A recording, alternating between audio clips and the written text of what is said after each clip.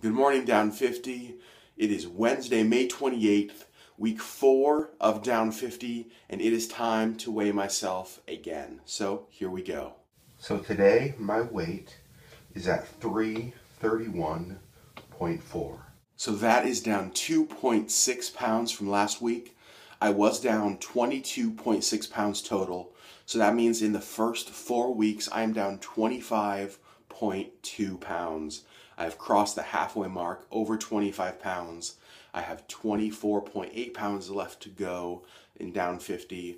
My hope was to do this by September 1st, basically. Still my goal. And so we will continue to eat healthy, continue to exercise, continue to make the lifestyle choices and changes that I need to make. Thank you for watching. Please like and subscribe the video, and we will talk to you guys soon. Thank you for watching.